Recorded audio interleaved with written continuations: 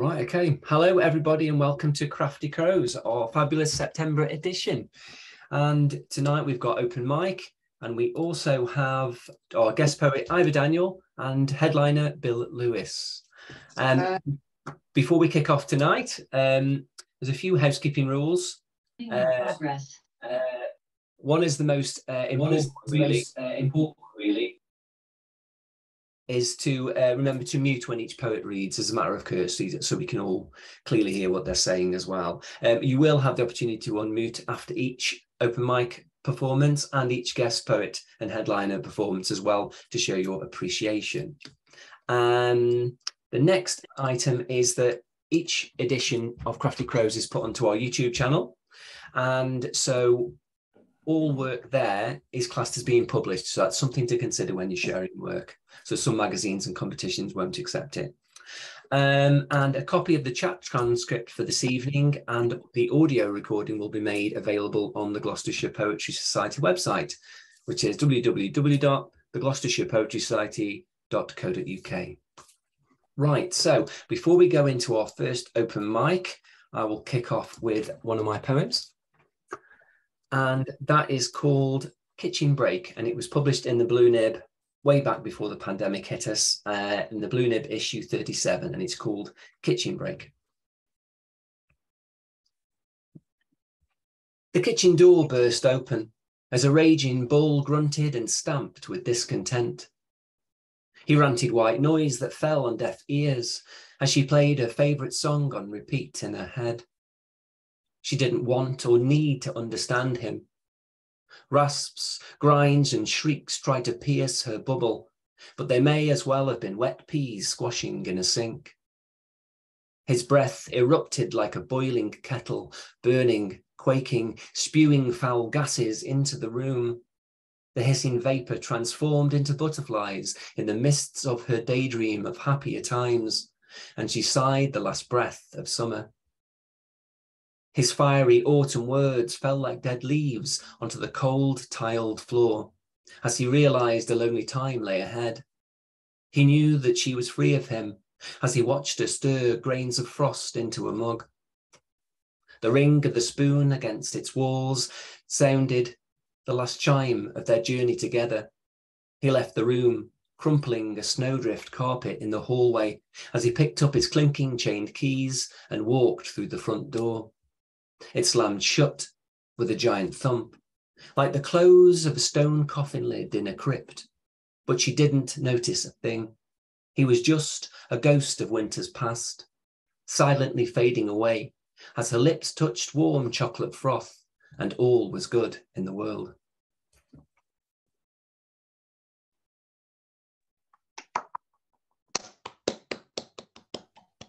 Okay, thank you.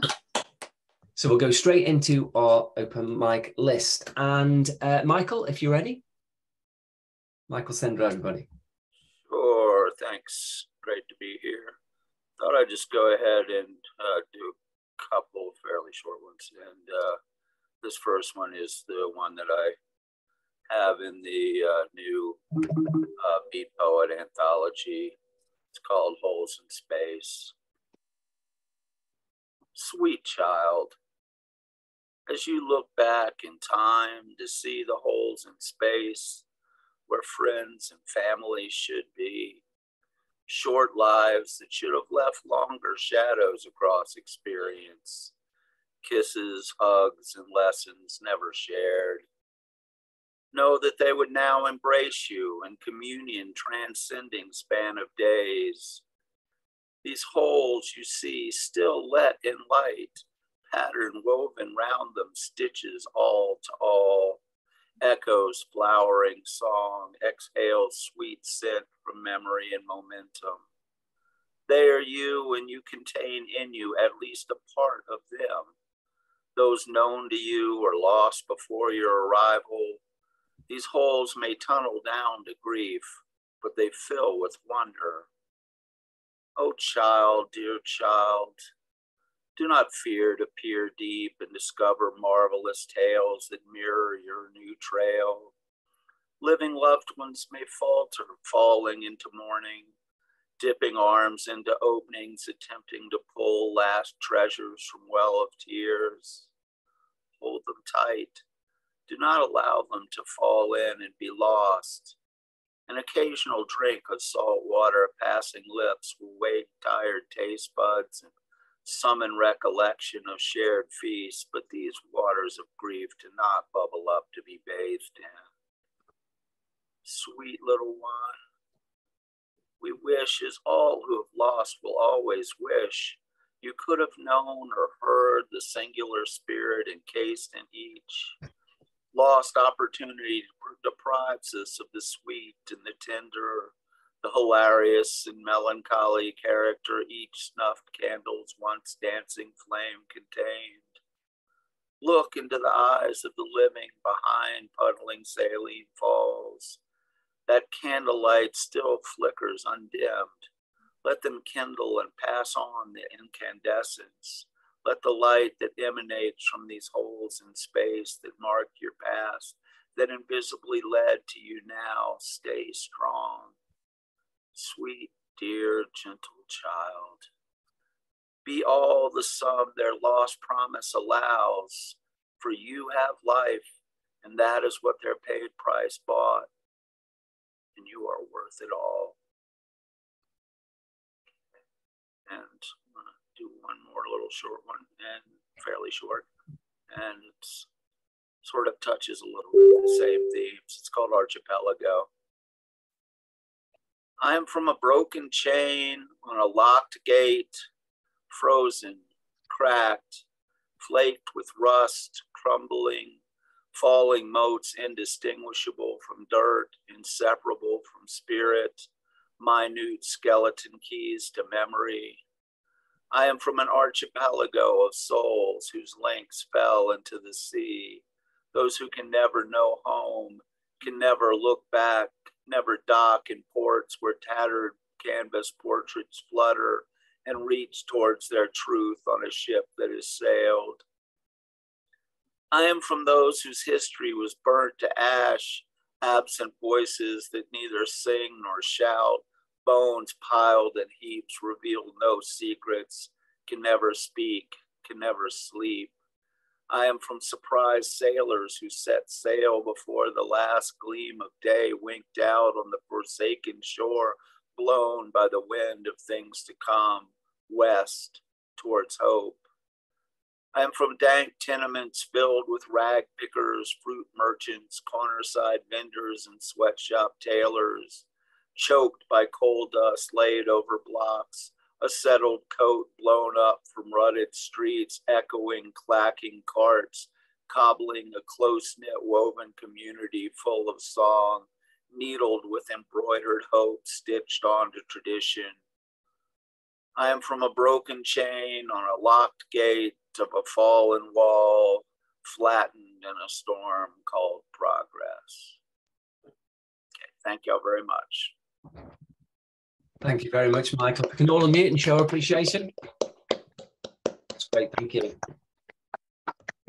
Okay, before we go on to the next open mic, we do have open mic slots available. So if you would like to read tonight, please pop a message in the chat for me. Okay, and we can add you to the list. Next up is Neymar, please. Or is it, did you say it's me? Yes, yeah. Oh, okay. Sorry. Gosh. Okay, yeah, I'll read a couple of poems. First one is called Portobello Market. Portobello Road, purged of people, a solitary stall here and there, whose coffers are bare, a call from the steeple, absent lay people, second-hand lives on display, autobiographical archipelagos, awash with the secrets they enclose, their fading facades ebbing away.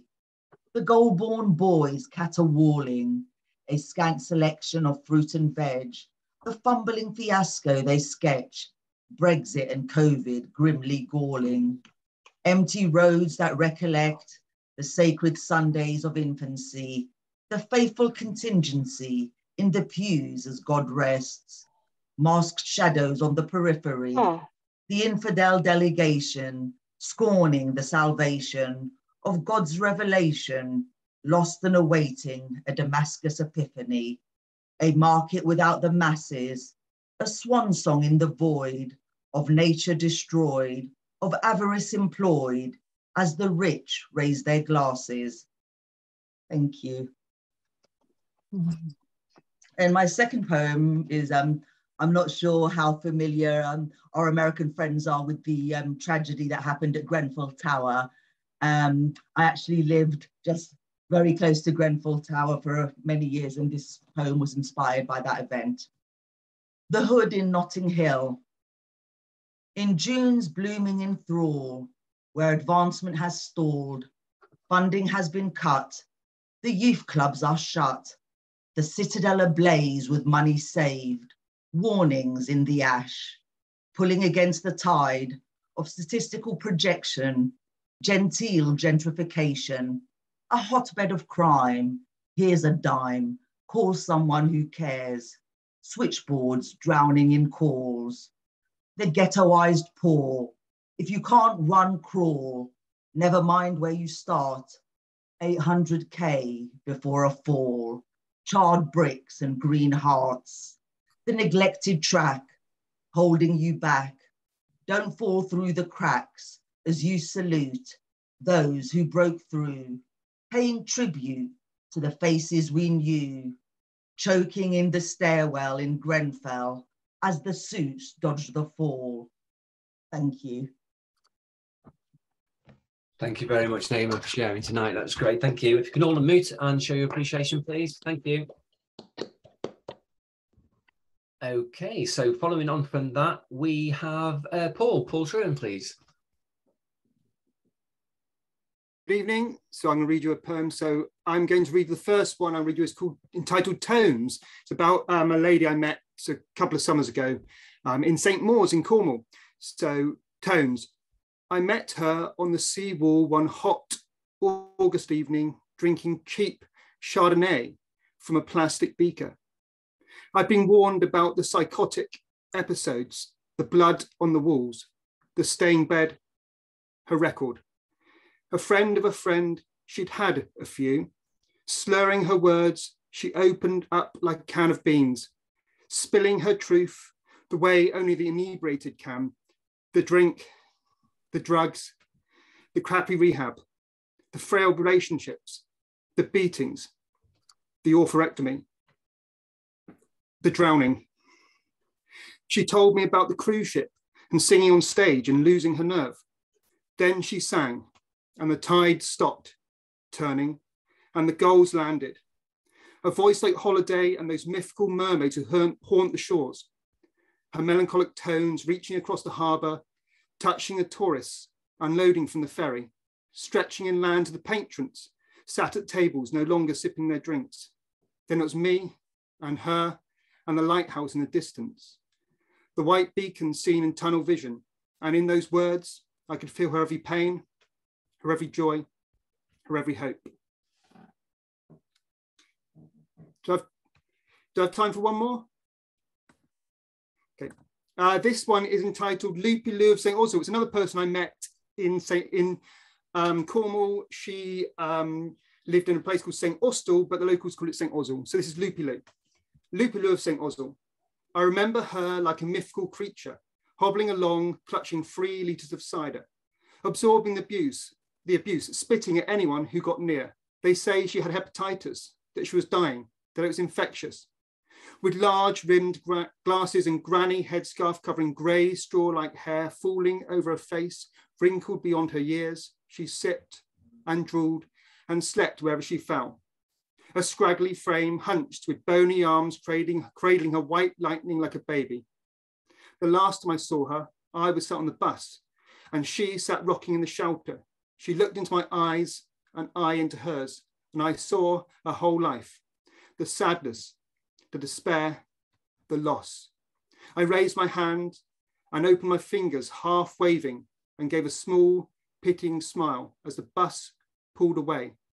I swear I saw a faint flicker and the corner of her mouth twitch fleetingly, then disappear like a cloud covering a full moon, leaving only darkness and a few faint stars flickering way off in the distance. That's great. Thank you, Paul, for coming on tonight. Thank you. Round of applause, everybody. Paul, thank you. Okay, moving on. Next on the list, Gerald, are you ready? Hi, everyone. That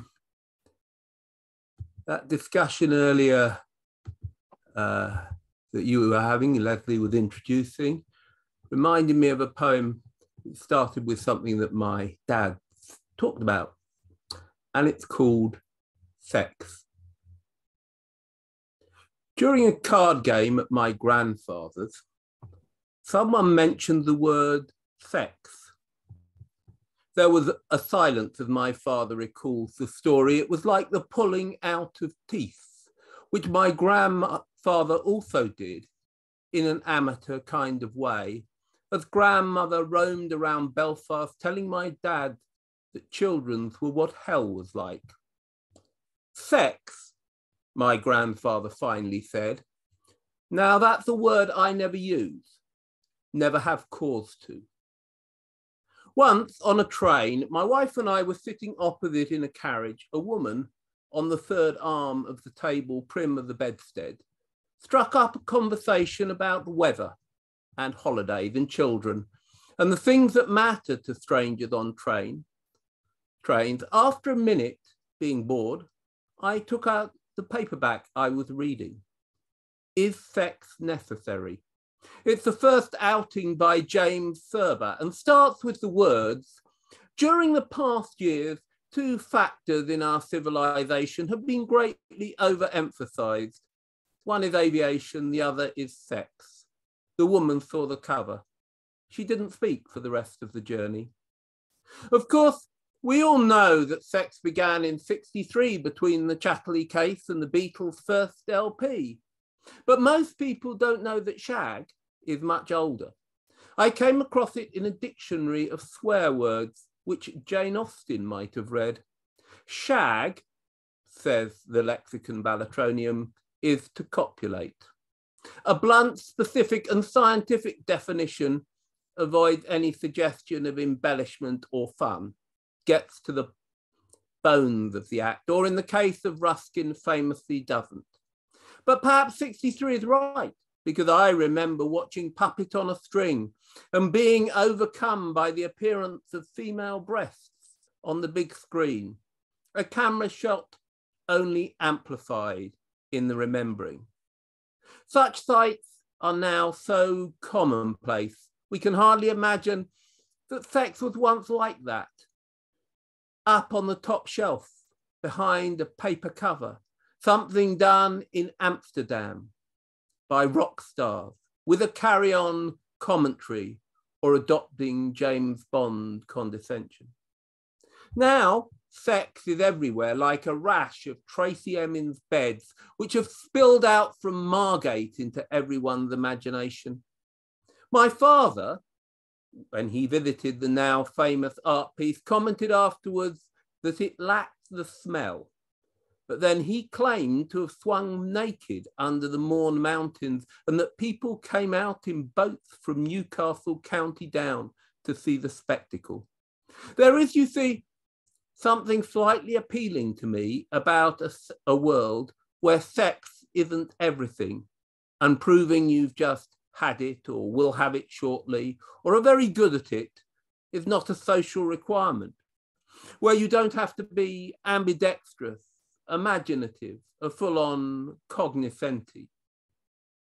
Don't get me wrong, when I look back at Peter and Pamela Grow Up, which was still on my parents' bookshelves when they died, I'm glad we've moved forward from those tentative steps by H.W. Tame to educate honestly.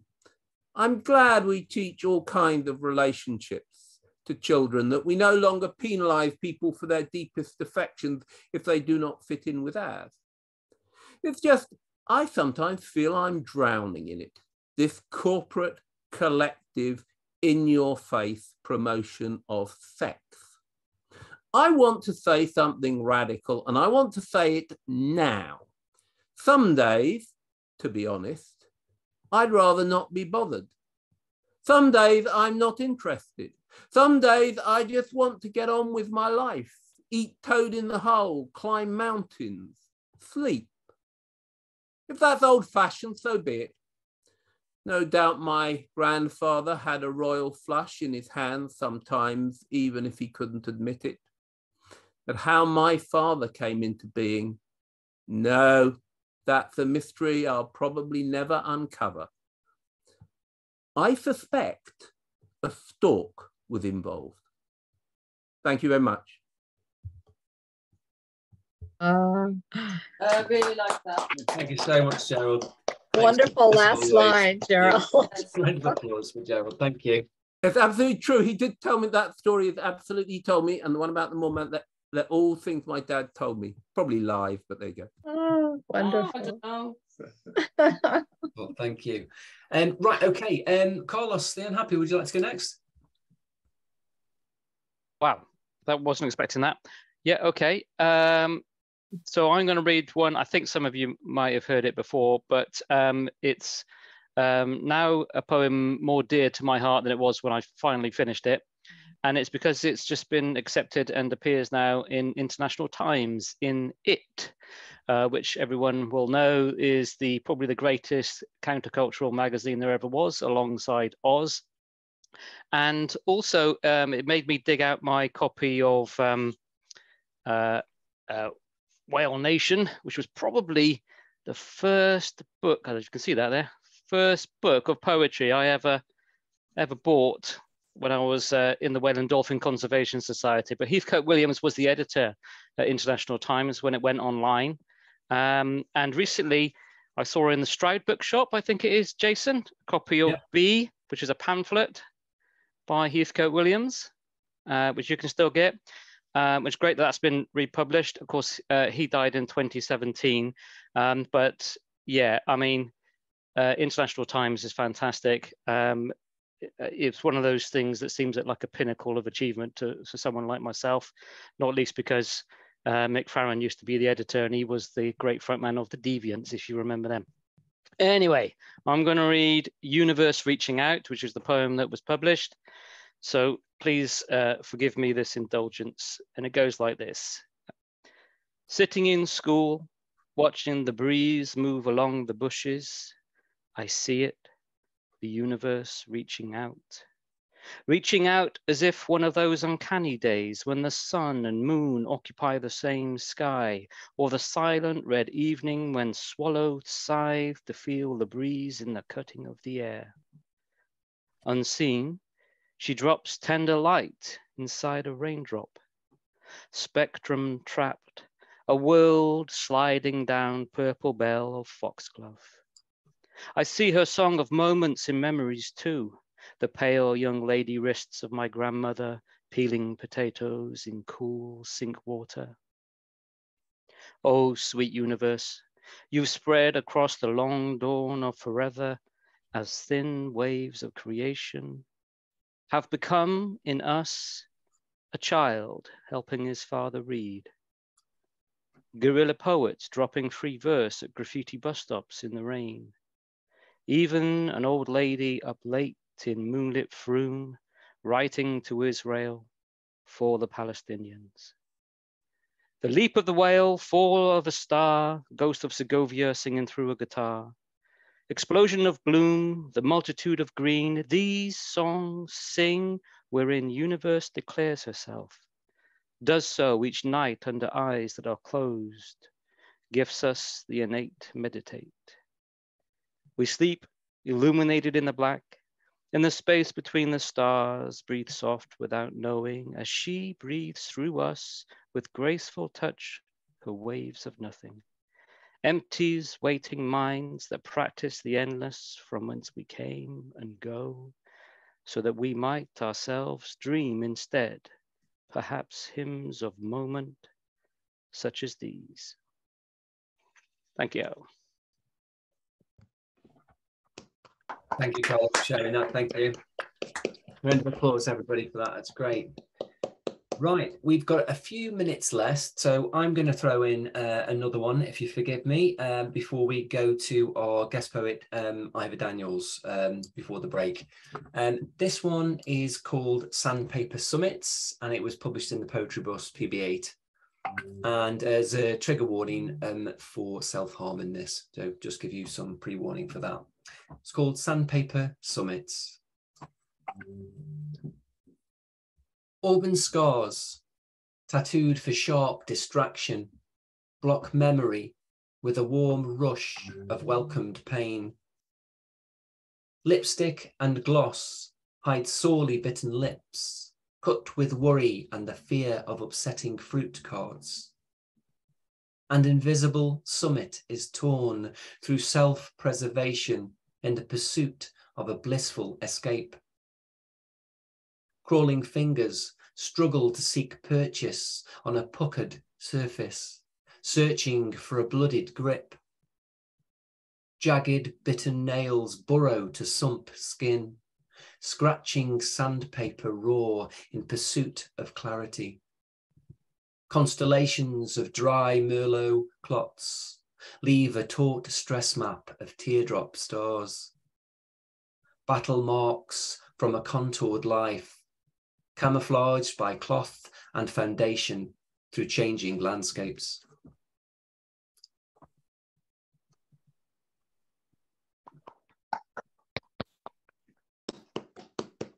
Thank you. So, with no further ado, we will go on to our first feature this evening, Ivor Daniel, and here is Ivor's bio.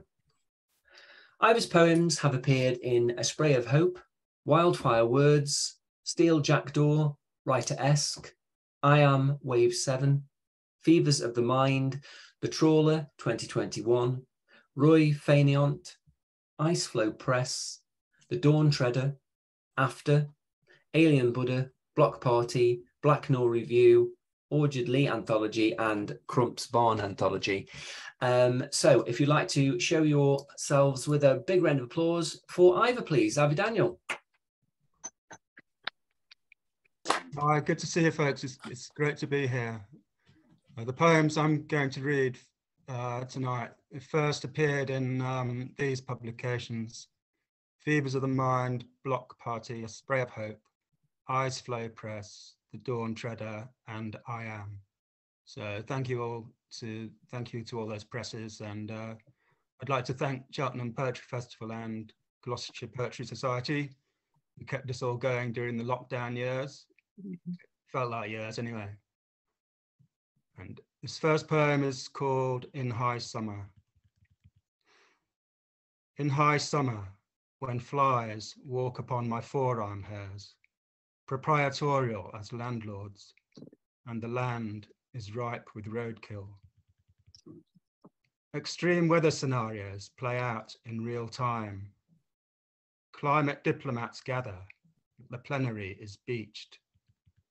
Delegates cloyed as wasps in coulee. We sit around the water table with an ashen thirst. Everybody wants to make a move, but no one does. Like watching the bleaching of coral. The only thing agreed upon is that all this is unprecedented. Unprecedented rainfall here.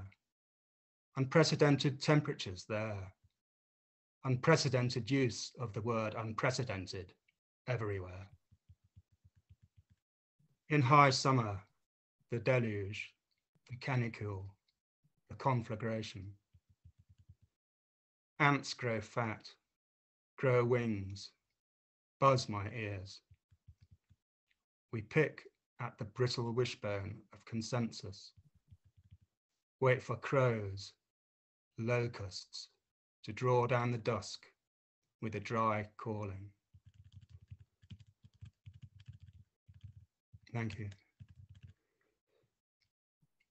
These are the Fahrenheit nights, and the book that I am reading is burning. All day, I cannot speak the same tongue as my body, except when immersed in the early sea. So thirsty all the time, so salty. Going slow as a heatwave sloth. I drink red wine from a suffering fridge that complains each time I open it. Now I am the small hours, stupefied, febrile, febrile comme l'insomnie. Fever, come inside me.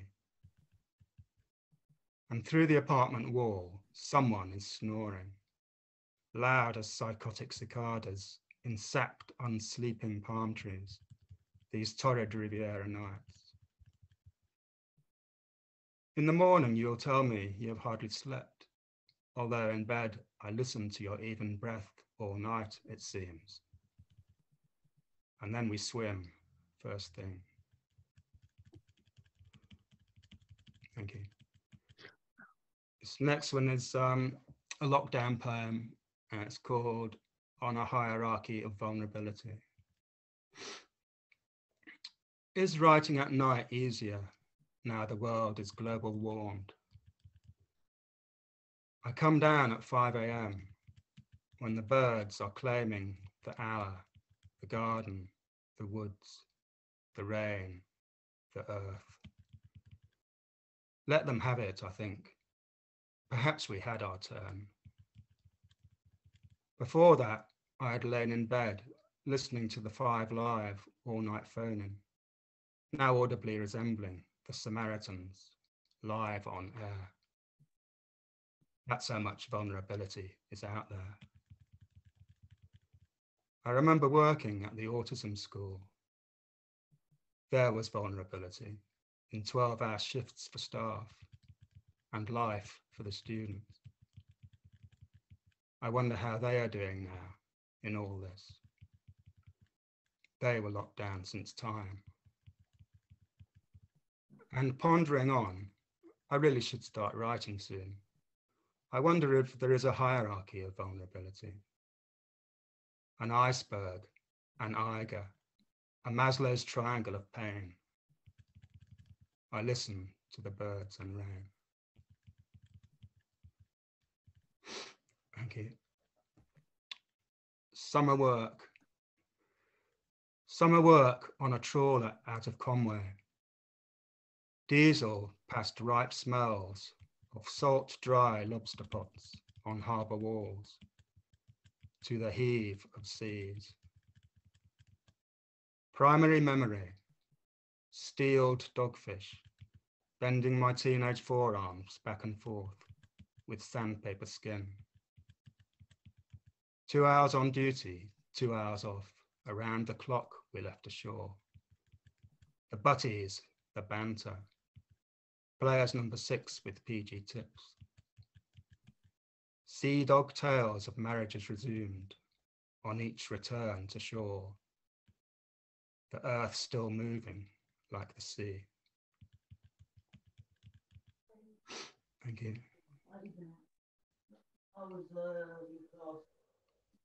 This one's for my mum, and it's called Choose Your Own Mother.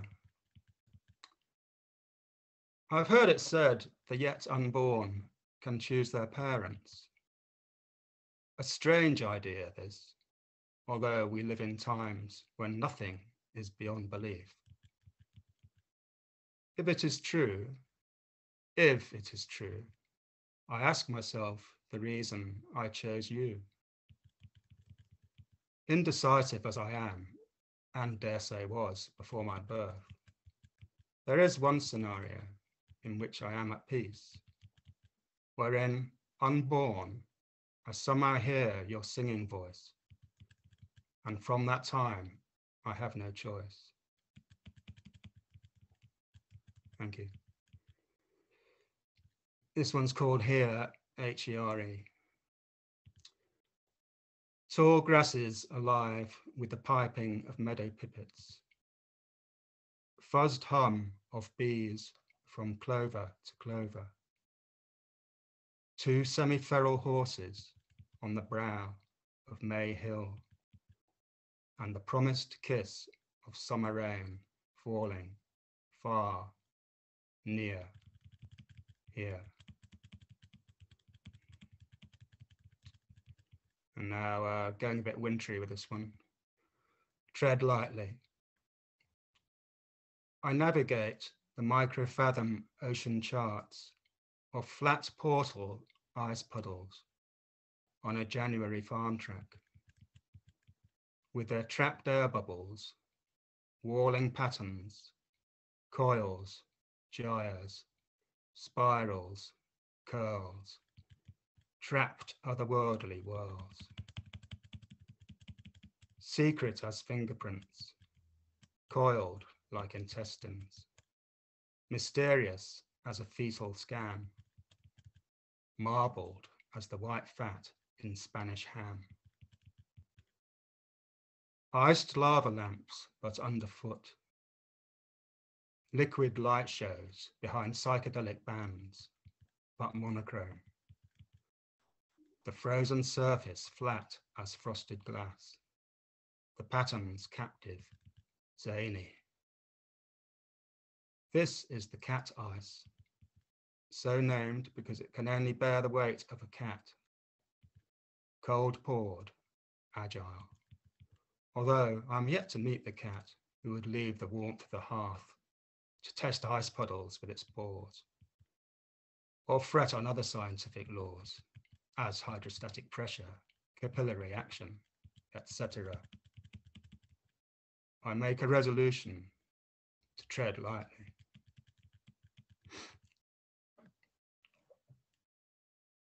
This last poem comes with a content warning. It contains optimism, and I guess we could all do with a bit of optimism these days. It's called Perfect Bed.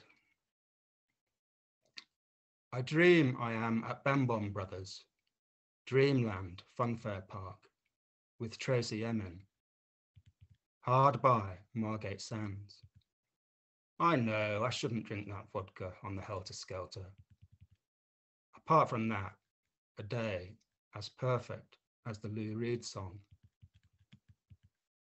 We kiss with fish and chips lips, join hips, a Turner sunset going down. I guess it is the golden hour. Blair's babes, and even some of his men MPs, are busy changing a whole heap of things for the better. Back in your room, we remember that. We even changed the bed this morning. The linen, soft and cool, next to our optimistic skin. Thank you very much.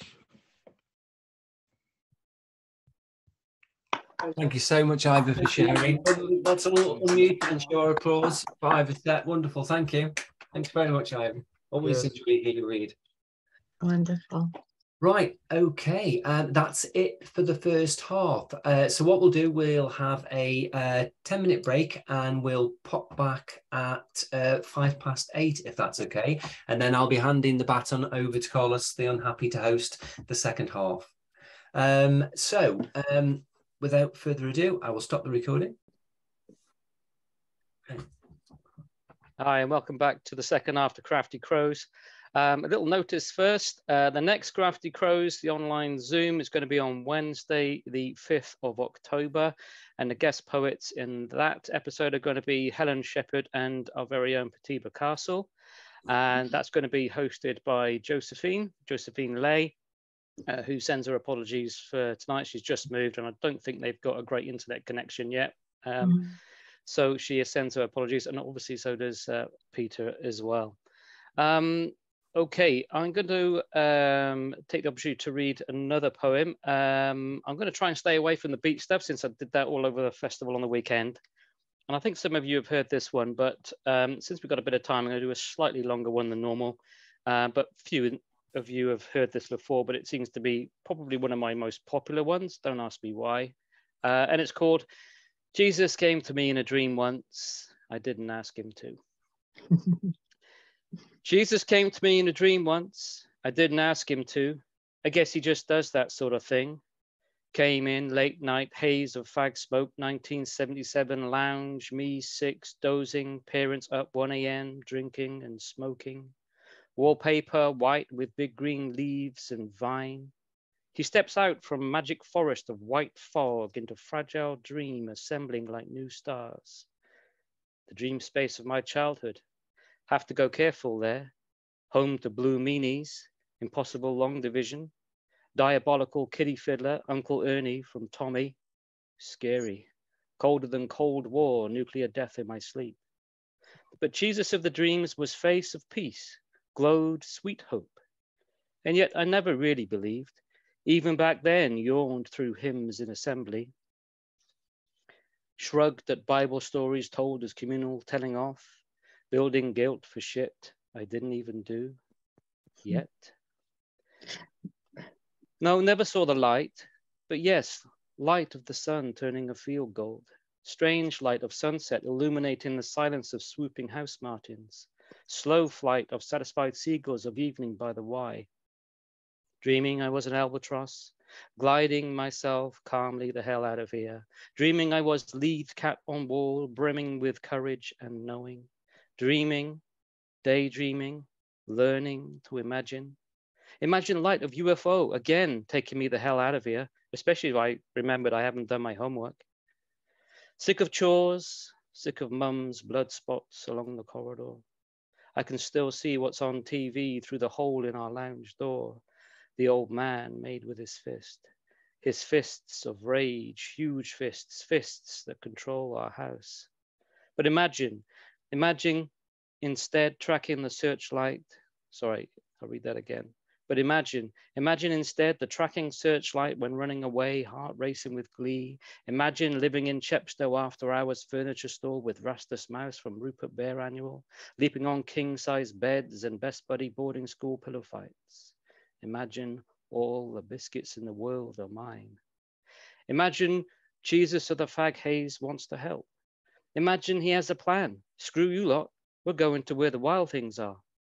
Hey, if we're going there, can my friend Pete come too? I feel the empty loneliness of the incredible shrinking man, looking out at the stars of the universe, knowing no matter how small, he still exists. Jesus says he's never seen it. What's the use? What's the use when you don't know loneliness? Instead, old man pinches arm to wake me. I'm to clear up as they slope off to bed, empty ashtrays into bin, in my imagination, the sad dust of Joan of Arc. Clear glasses, the yawning innkeeper after the Last Supper. Finally get to bed.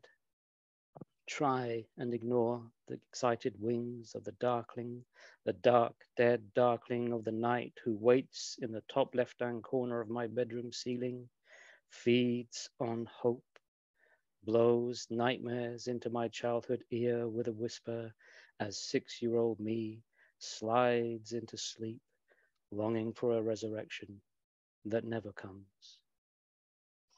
Thank you. And that's in Oblivion, 200 Seasons of Pain and Magic. Sorry if you heard that before. Okay, so on to the main event. So yes, welcome to all my seasick sailors, you here tonight and all those in YouTube land. Tonight we've got Bill Lewis, famous for, I think more than anything, the Stuckist art movement and the Medway poets alongside the likes of Billy Childish and Sexton Ming. There's some Sexton Ming, just so you know. Bill's here tonight to give us a rip-roaring set, I'm sure, but it's we have to be careful because he warns me that this could be his final collection of poetry that he's working on right now. We hope not, but he's been published since the 1970s. But I found him, I think I saw that Adam Horowitz is in tonight. I can't see him now, but it was his father's grandchildren of Albion, where I first read Bill. And that was the publication that came out in 1992 as a follow-up to the Children of Albion, came out in 1969. And in this collection, Bill's writing alongside Carol Ann Duffy, John Cooper Clarke, Benjamin Zephaniah, Ben Ockery, and so many more.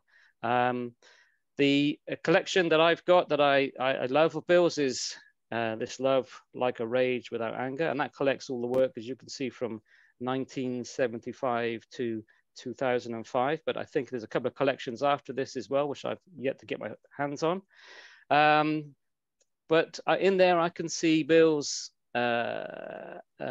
influences, or maybe the touch of, I don't know whether they're intended or not, of Ginsberg a little bit, but also Whitman, but more importantly, the spirit of place, childhood, magic, and even a touch of shamanism in there as well. He was a writer in residence in the 1985 Brighton Festival, and he's performed in Nicaragua, the US, and across Europe.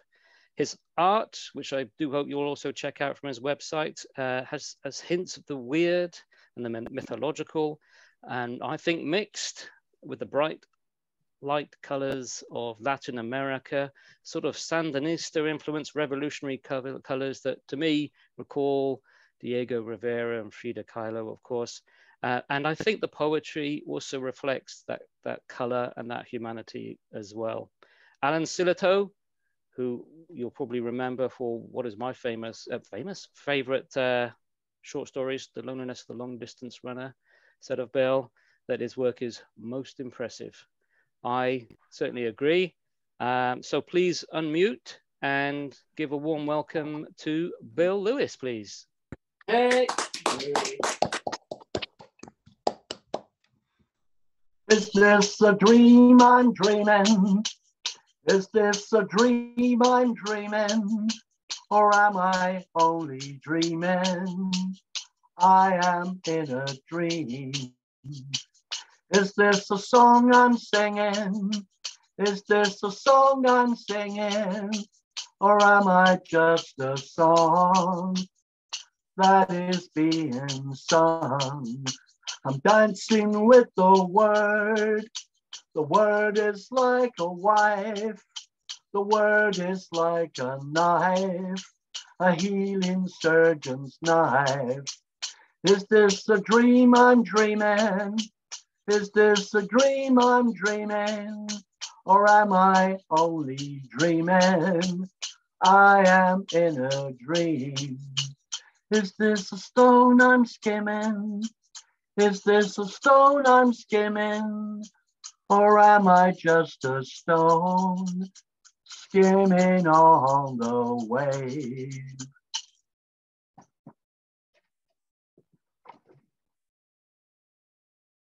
Thanks.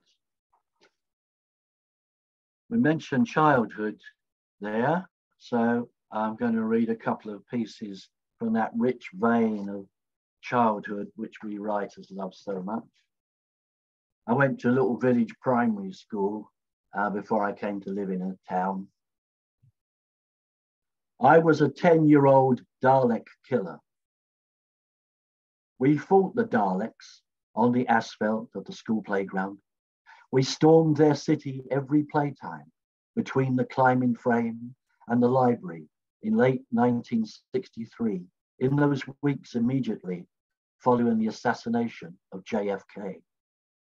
We fought the evil space aliens almost every day, only ceasing the attack when the teacher rang the bell to call us to our songs. The Beatles sang Love Me Do. Emma Peel wore a leather catsuit. The world was in black and white and would not be in colour till 1969.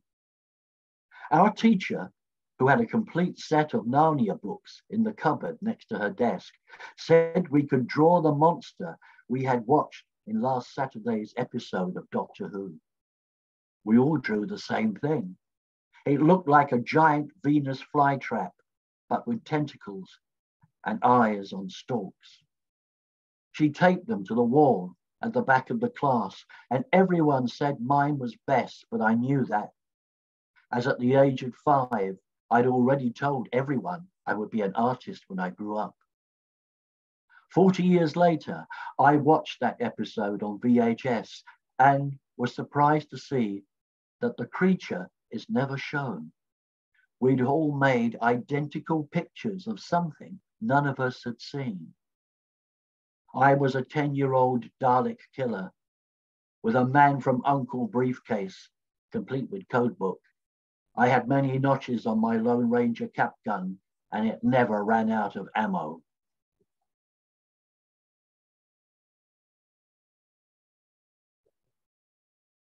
My assistant is now handing me my next book. Let's see. Right. Okay. I'll stick with that for the moment. This is called My 1960s. Whenever someone mentions Simon Templar's name, a halo would appear above his head. Adam Adamant never got arrested for carrying an offensive weapon, despite walking around London with a sword stick. Captain Scarlet, he's indestructible, but there were always strings attached. Doctor Who was my grandfather, and his companions were my true family. I was 10 when I first entered the TARDIS, and 15 when I left school in 1968. I couldn't wait to grow up and have adventures in the swinging 60s.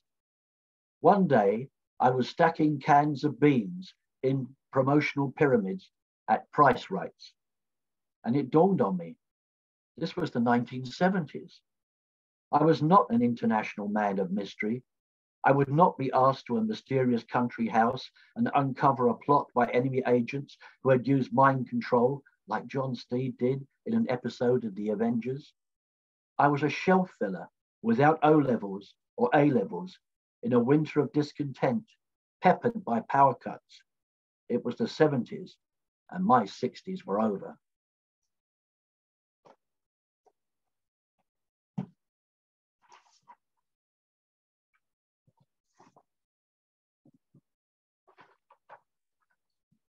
You mentioned Rupert Bear there, so I wasn't going to read this, but I think I should. Rupert, sit down. Your mother and I want to talk to you. Please, take your fingers out of your ears. It's not the birds and bees thing again. Look, I'll get right to the point. When you were a little boy, on those long school holidays, we loved it when you went out into the forest around Nutwood and had all those imaginary adventures.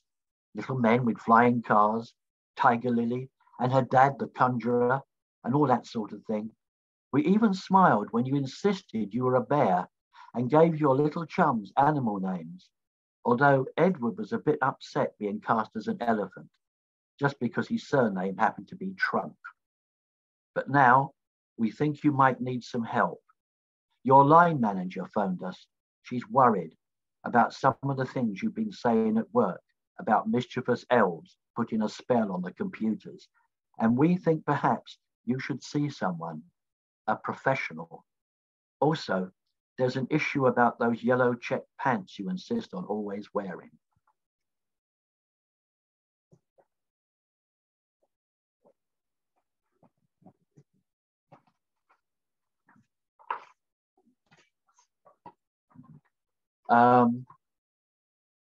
My oldest friend, his parents died a little while ago, and I went back to the village I grew up in.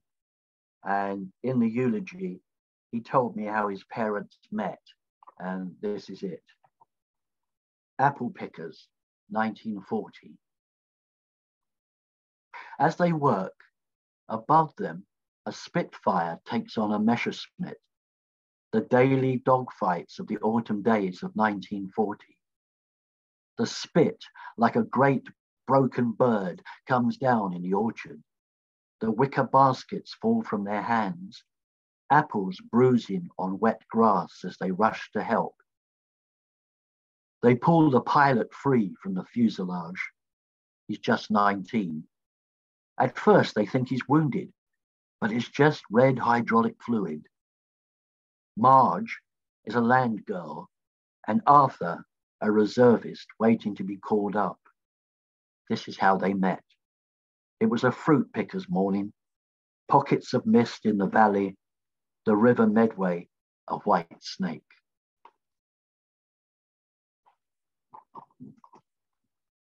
Stranger in Paradise.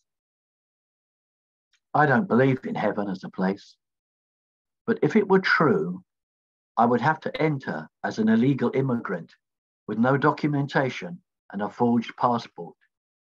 After all, I'd already married an angel, so I should be eligible for a green card. On the test for citizenship, I'd need to pretend that white is my favorite color while I plot to paint the celestial city red instead, biting my tongue as I listen to sermons by sanctimonious saints. But if you were there, as you surely would be, I would grit my teeth and go with the flow while secretly reading banned books at night by flashlight.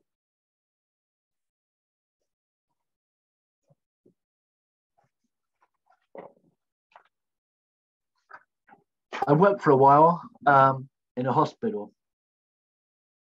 This is called Theatre Story, and it's true. His X-ray showed pieces of a light bulb, glass and filaments, a rusty knife blade, a fork and spoon, a half-hunter pocket watch, fob, chain, and several nuts and bolts. In the recovery room, the theatre sister looked back and noticed the small oxygen spanner on the small spanner on the oxygen cylinder was missing, and he was smiling. Now, Coyote poem. Something tricky in the universe. Something with pointy ears. Something with grey fur. Something with a ragged tail. Something that steals your chickens. Something that hot wires your car. I'm talking Grand Theft Auto. I'm talking Grand Theft Auto. Something that drives a stolen Thunderbird up on the Arizona highways, across the Martian desert and the badlands of New Mexico. Something that runs over a roadrunner. Beep, beep now, you little bastard.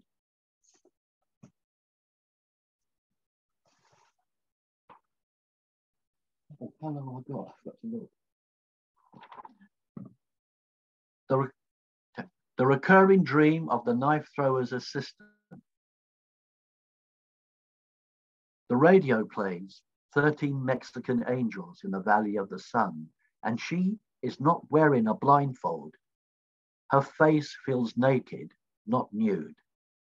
She's strapped to the spinning target, but it's his wife and not him whose hands blossom with a bouquet of throwing knives, and looking at her with jealous eyes like daggers, she thinks. She feels like wet silk that has been pulled too tight and might rip at any moment as she spins. The sequins of her limbs sparkle.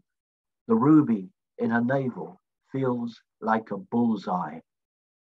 She wakes in her caravan and gets dressed in a hurry, packing a bag and departs without leaving a goodbye note. In her next job, she will be an aerialist or be fired from a cannon, something safe.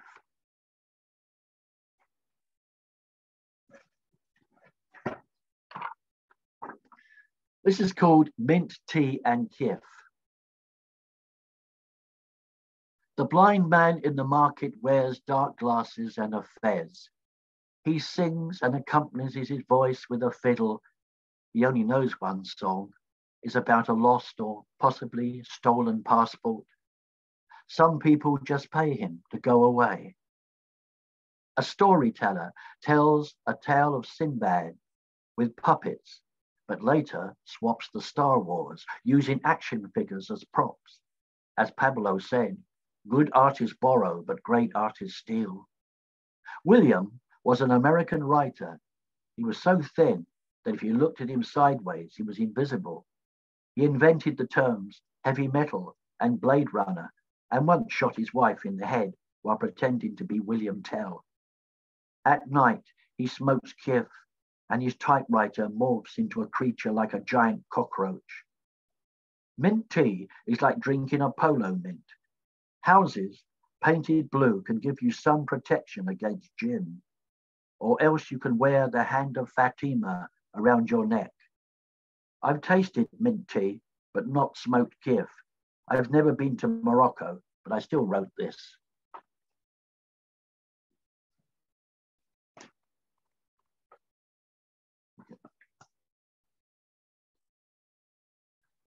Afterwards,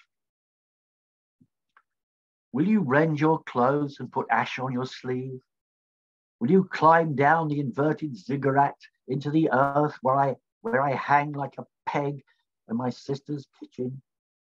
Will you cover all the mirrors in creation and make the plants swear a solemn oath, even the mistletoe?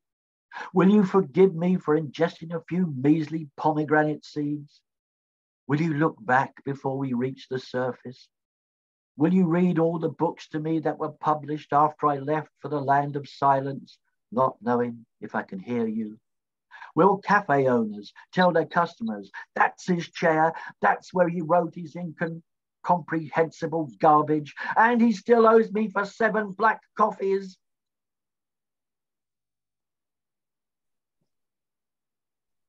La Matadora. You followed that woman who dressed in armor, on her flag a fleur-de-lis. I am the bull to her, La Matadora. Sometimes the matador is me. Zeus carries off poor Europa. The Olympian's mind was on rape. I am the bull to her, La Matadora. There's a sword concealed in her cape. You ask me who is speaking. Whose voice do you hear today? I am the bull to her, La Matadora. I fall as the crowd cries, Ole.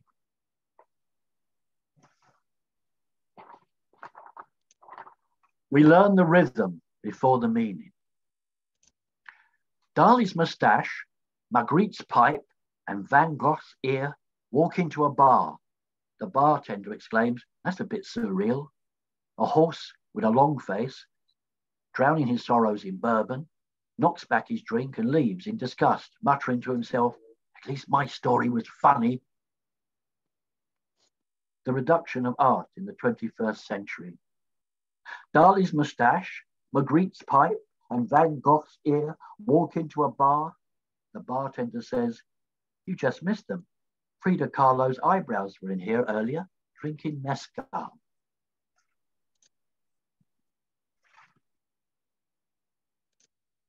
Oh, my wife's just put a notice in front of me, says, talk to your audience.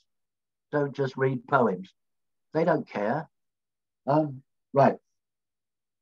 Now I've got to do the Frida Kahlo poems. Huh? 164. Okay. Yeah. I love Frida Kahlo's work. I love Diego Rivera's work. The Blue House is still there. The Blue House. In the Blue House, Frida Kahlo rises through sheets of silver fever, her body bathed in the platinum sweat of pneumonia. In the Blue House, the left-handed hummingbird caresses her body at the zenith of the stepped pyramid of life. The sun drinks the crimson pulque of her blood and is intoxicated. Mexico will live another year and another. But she is already carried free by 4 jade green parrots, away from the steel corset of time and space. Above the canopy of her bed sprawls Judas Iscariot, fireworks strapped to his limbs. He wears a mask of sugar. His heart is an icicle. In the Blue House, her dress is a flag of hope. Her untamed hair spreads like a puddle of black water on the crisp pillow, revealing the votive hand hanging from the miracle of her ear. In the Blue House, all is quiet except for the paintings on the walls, self-portraits whose honesty renders us clairvoyant. We read her every thought, for like the golem, life and death are written on her forehead. In the studio, pigments are no longer mixed as they are in the streets of Mexico City. A wheelchair faces the easel where Joseph Stalin stands unfinished. Fireworks strapped to his limbs. He wears a mask of sugar. His heart is an ice pick. In the Blue House, like the white shadow of Christ, a deer leaps from the forest, its exquisite hide scarred by arrows and amputations that are nothing but unos cuantos picatitos for one who has been carried free by 4 jade green parrots. On the wall of the Blue House, under the leaf-dappled shadows, a plaque bears this inscription: Frida and Diego lived in this house 1920, 1954. Is that it? Thank you. Thank you, Bill. Thank you, thank you, thank you. Please don't move and give a big round of applause to Bill Lewis, please. Thank you. Wow. Wonderful. Thank you. Great stuff. Right. Superb. So have you got time, since we've got a little bit of space, whilst the next on the list will be, next to read will be, and I've lost it now, superb. Leslie, if you want to prepare something. Bill, do you have one to give us as an encore that you can put your hand to? Yeah, come on. Yeah, encore. Encore.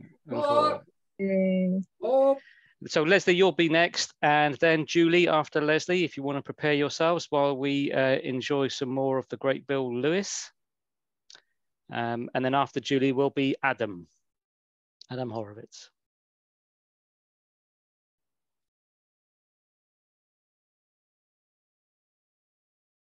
So you're on mute. Before you start, you're on mute. There you go. I was scrambling to find the poem I was going to read you, but I've lost it. Never mind, I'll do this instead. Oh, found it. Estragon and Vladimir have left the theatre. Godot finally got there, but Estragon and Vladimir were gone. Put another book upon the fire. I'm getting cold. I'm getting on. Godot was always rather tardy. Estragon and Vladimir mere existential Laurel and Hardy. Obvious meaning makes me mean. I find it just gets in the way. Estragon and Vladimir now wait, far away, while Godot is here to stay.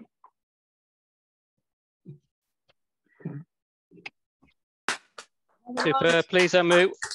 Please unmute. One last round of applause to Bill. Thank you so much. Really enjoyed that. Superb. Okay, so unfortunately, Leslie, you have to follow that. I'm sure you have some lovely words for us, though. Oh boy, wonderful, Bill. Thank you.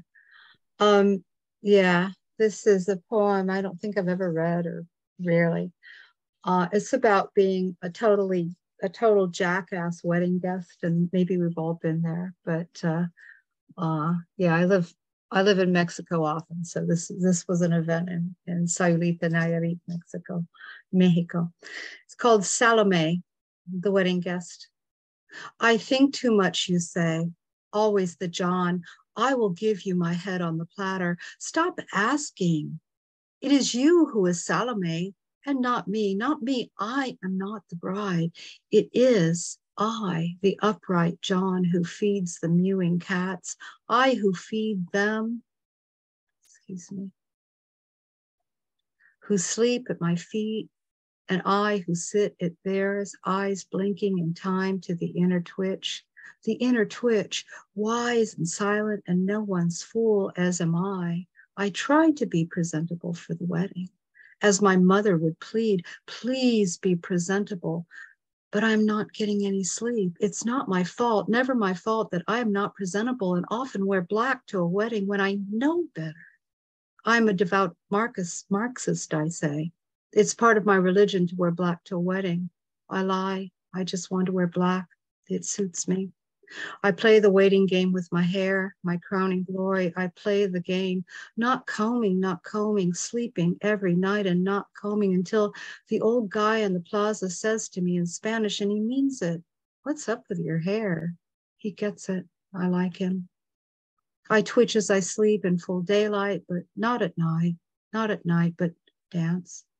It is the wedding of the season, and I dance and spin close to the bandstand, just out of reach as the fireworks boom overhead. Your arms grasping, groping, trying to catch me just out of reach. I evade you. It is my game this time, my private dream of spinning, uncontrolled and giddy, belonging to no one but myself, like a cat. It is not the wine that I drink, that I had too much of, but the nectar of love at the wedding. My crown, my scepter, my life contained my inglorious crown like sparkling wine, squeezing the hell out of my poor head. Already I have the afterburn headache of celebration while I am still here at the wedding. The perfect wedding guest who gets no cake even though there are 20. I'm told to travel. I'm told to flee, yet stay here. What if I float away like the wedding lanterns above the water at night? I float away south this time to make peace, always with the dissonance, with the shadows, half light, half mast. I sing off key, even when I know better. Half light, half mast, give me the headache remedy. It is November, the wedding is past, and how I wish you all well. My second offering is pretty new. It's called How to Surrender. 1, we await the ceremony, and all the while you there waiting. At the beginning we pause, the beginning, not the end, for you are taken to start again. 2, filthy bath, what comes down on you shines. The light makes you light so you can tread water, and all that's dark falls below, never again to bother. Floating, you are clean again. You now above the dirt, the filthy bath. 3, how to surrender. How to surrender is you drop to the ground and roll. You can't have any more because I say so. You can't have it your way. You can't do it your way, and you don't know what you want. Don't you know this? Don't you know that the jig is up?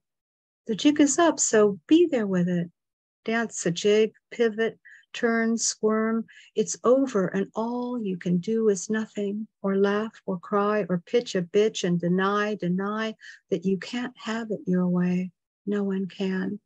Move on, move forward, say out loud this fear that held you tight in that embrace, that it is not love or anything close to it. Say out loud this scream inside, what it really is. Say what it really is, this scream. Is love backwards, sideways, upside down, subverted, perverted, but it is love. The slash and burn urge, this need to be and to be free is there. It is there. To do it, to be free, you have to do. Say it, face it, pray it, be it, one foot in front of the other, moving, running fast, so fast you are airborne. Use your damned wings attached to the shoulders, release your arms from the duty, free them, let the wings do it, and soar.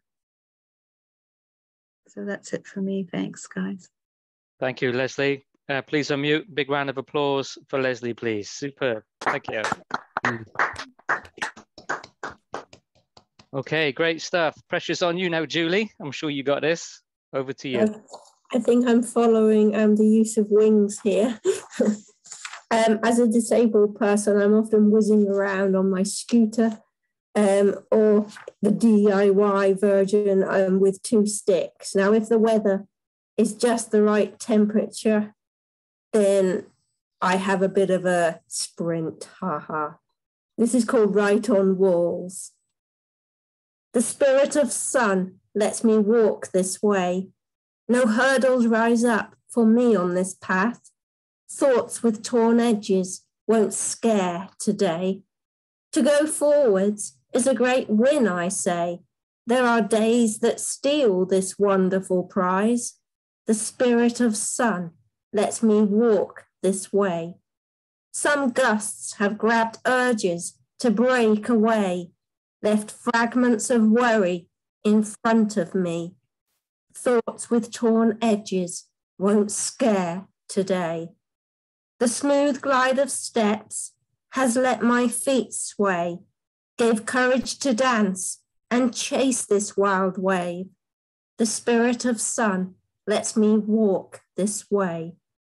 Last time I took daffodils from bouquets, gave them to people who searched for their smile. Thoughts with torn edges won't scare today. Keep hold of these moments and sing their worth. Write them on walls that cement you inside. Thoughts with torn edges won't scare today. The spirit of sun let me walk this way. Unfortunately, that doesn't happen in a heat wave, which we've had recently, but hey, never mind. It's cooled down again. And I'm going to do a quick finishing poem, which follows on quite nicely. It's called Circus Act. I can skate when these legs work, dare myself to somersault over your hedge, give life-changing news. You're happy now. Make clothes that shape me 1 billion years younger. Rub 2 sticks together, toast marshmallows, let them spin and drop fire on my tongue. Extend the hours, you've got time now. Ride a bicycle, sprint to swallow your deadline. I bake cakes, pretend it's my birthday. Invite the town, throw a javelin faster than that hurtling train. Believe it. Make a meal with one hand and the world can eat. Plan a trip to Jupiter and start selling tickets. When my legs don't work, I swallow glass. Thank you. Wow, what a powerful line to finish on as well. It's such a contrast to the rest of the poem. Superb, Julie. Please unmute and give Julie an excellent round of applause, please. Thank you.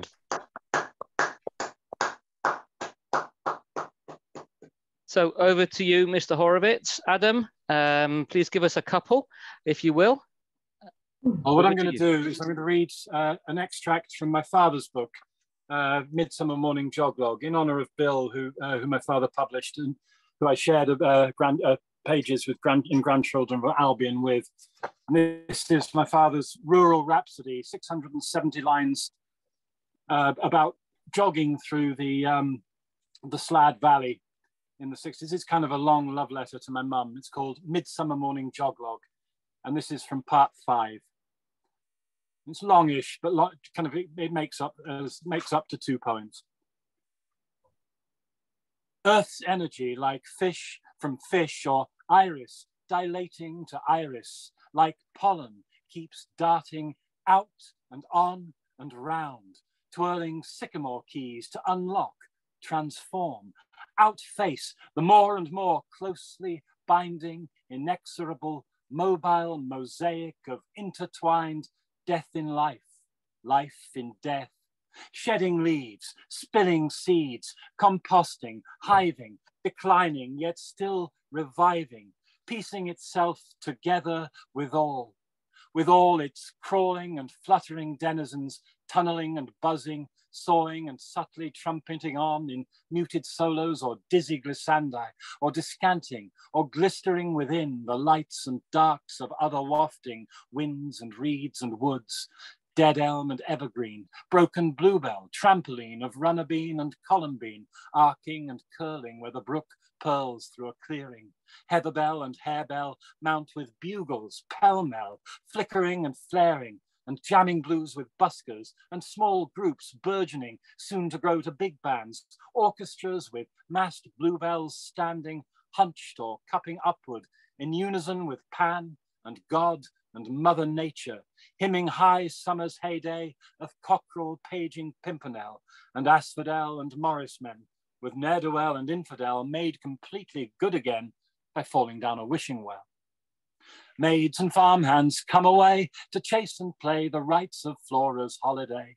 Her children romp intrepidly on dry stone walls right merrily, and all the while the roundelays of songbirds pump the revelry of spinneys, dells and gardens, embroidered in herbaceous jamboree, with soapwort and stitchwort, ladies' bedstraw, sneezewort, musk mallow milkwort, nipplewort and navelwort.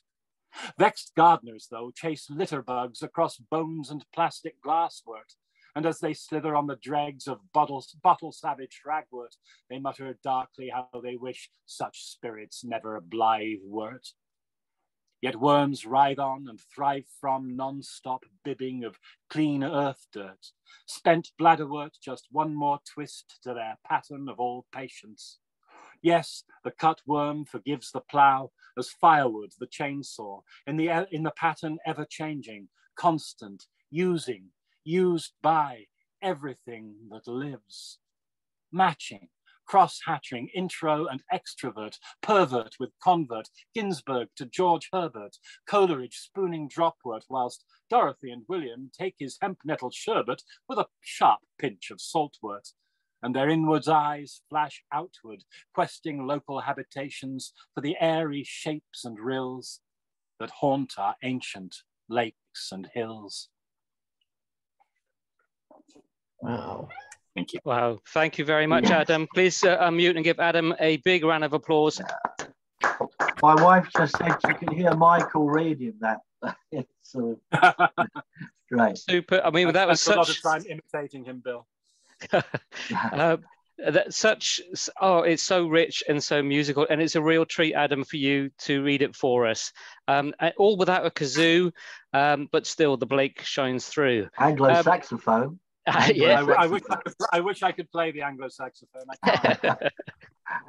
And of course, the other thing is that the book is that art connection that we started with when we talked about Bill at the start. That book that you're reading from is illustrated by Peter Blake, no less. Yeah, so yes, in his rural days, in his very, very kind of really beautiful kind of cross-hatched ruralist phase. It's a beautiful book, a beautiful thing. Absolutely. Adam, did you just want to quickly mention the celebration you've got coming up in Cheltenham about your father and Francis as well? Well, yeah, it's sold out. In fact, there's no tickets left, apparently. Right. But at Cheltenham Poetry Festival, I'm doing a show called Remembrances, which I'm hoping to do elsewhere, with an actress reading my mother's work and me, and kind of basically bringing poetry of my parents and my own, kind of from and about the time we spent in the Slad Valley in the 70s. So kind of a mix of Michael's more kind of rural rhapsodic phase and my mother's quieter poetry and my own, which is kind of, it takes elements from both of them. So yeah. Brilliant, superb. I'm very pleased to have got one of those tickets, and I look forward to coming along to that. But yes, as Adam said, the connection with Gloucester Poetry Society is that the Slad Valley is in Gloucestershire, so we are very, very lucky to have such a rich heritage of literary connections, and of course Laurie Lee as well in the same valley, no less, as well as the Dimmock poets. Anyway, that's it. I haven't missed anyone, have I? I think, no, that's it. Thank you very much for attending. Please join us again on Wednesday, the 5th of October. Everyone's welcome back, whether you're here just for tonight. Everyone can always pop along, no matter where you are. We love your poetry and love your company. Thank you very, very much, and a very good night to you all. Thank you. Thank you.